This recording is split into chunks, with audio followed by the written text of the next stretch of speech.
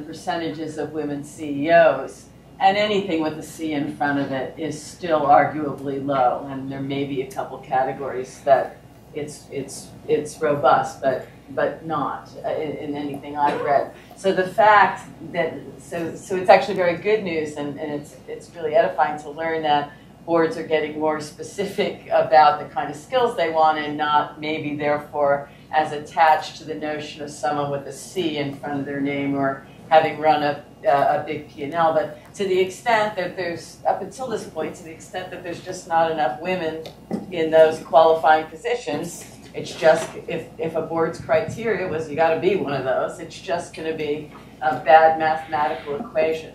So I really think that is probably the block. I'm certainly not aware of, but maybe there are some boards where CEOs or nominating and governance committees or lead directors disagree that having women would be a good thing, or disagree that a certain amount of diversity may be helpful, but it's probably won't be. I can easily see executives who aren't flexible enough to consider less, traditional job descriptions. Must be a CEO, for instance. The other thing I imagine gets to the issue, and it hasn't come up yet tonight, I'd love to hear about it, is tenure. How long is a good amount of time to be a board member?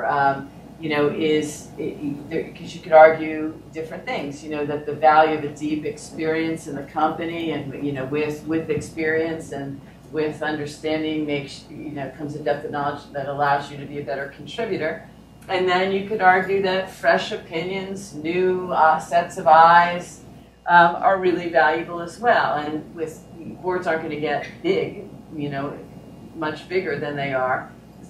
It's just really, again, a little bit of a numbers game, I think. And so an issue really I think that we should discuss is longevity. What's the appropriate amount of time? There may very well be a lot of boards that would like to have and are open to new skill sets and diversity, and just don't know what to do with their perfectly fine aging directors.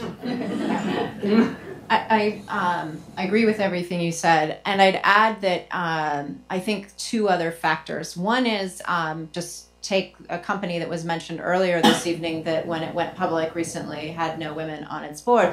I don't think they ever talked about it before, and then they got hammered for it right before. But I bet they never had a conversation about it. It just wasn't top of mind. And there are lots of reasons to say, oh, we can't find people, but that's kind of hogwash. There are plenty of people in technology that would have been a good board member for that company. It just didn't come up.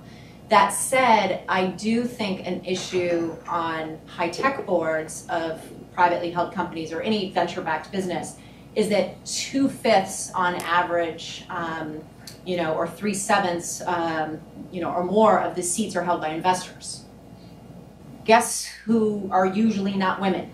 Are the investors in these companies. And if you look at the number of women partners in venture capital firms and women partners in private equity firms and people who are investing, it just means there isn't necessarily as much diversity for those investor seats either. And so then you think about it, you've got two in any company situation, you've got 2 founder seats, let's call it, 2 investor seats. That's 1 open slot, truly, that you're looking to fill. And I think that starts well, we didn't talk about it because really there was only 1 extra seat, and I wanted this person who was in my last company to be in it.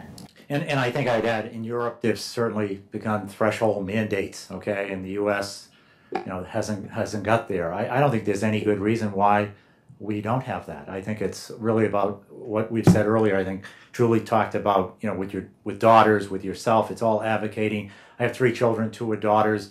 We raised them to believe they could do anything they wanted, okay?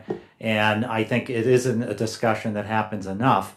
On one of the boards that Mary and I sit on together, we decided that we wanted a minimum amount of women. We wanted skill sets, but we wanted a diverse board. And that was one of the requirements. And as we look at changing people as they retire, or we need different skill sets, that's part of who we are. And there are great organizations like the ones that are sponsoring this event tonight that I think are important in advocating that.